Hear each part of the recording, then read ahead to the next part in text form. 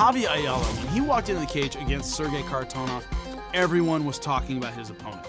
No eyes were on Javy Ayala. It was all about Kharitonov. This is a guy who fought in pride, who had beat some of the best in the world, coming to Bellator, that Russian ice-cold demeanor, incredible hitting power, blah, blah, blah, blah, blah. And Javy Ayala knocked him out in 16 seconds.